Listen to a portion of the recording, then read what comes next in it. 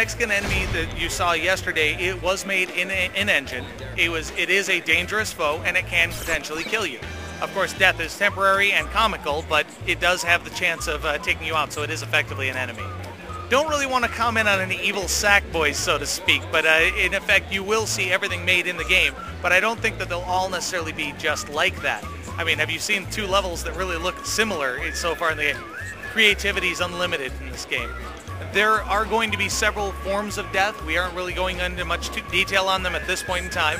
We just showed squishing and fire or hot surfaces here at CES, but we will be going into more details on additional forms of death later on. We are looking to still do a demo. It'll be a derivative of a public beta. We're going to have to run a public beta. It's an online title. We want to get you guys as involved as possible.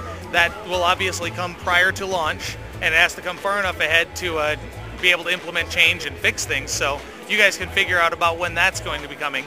That will be where we're going to get a lot of our things ironed out, and that's where we're also going to get some of the content that'll be online when we launch the title.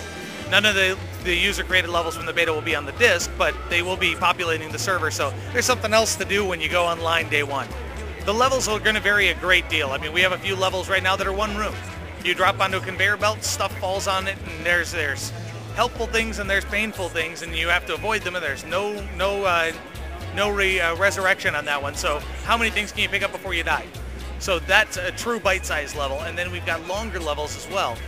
We haven't nailed down exactly how far we're going to go, but you can expect very bite-sized pieces. We're probably going to see 5, 10, maybe 15-minute levels. Don't want to delve too deep into playing through something like that. You've got waypoints that you pass through there, a wooden circle that lights up as you pass it. Once you've done that, if you die for some, comedy deaths in some way, you'll respawn at the nearest waypoint, assuming the waypoint's on screen. If you're with 3 or 4 people, they get to keep going without you until you hit the next waypoint, and then you'll all spawn. Anyone who died will spawn out of there. If everyone dies, you all respawn back at the last waypoint. There will be some narrative about it, yes. We have to tie some things together. We aren't talking about the home integration yet until home is released, or, got to get a little bit closer to everything coming together before we delve into the features. But it'd be safe to say there is going to be some sort of home integration with Little Big Planet?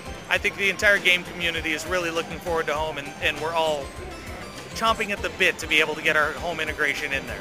It's a creative game. There are tools to make levels. The entire gaming community is rabid about this title. Everybody kind of gets it, and is really having some fun with it.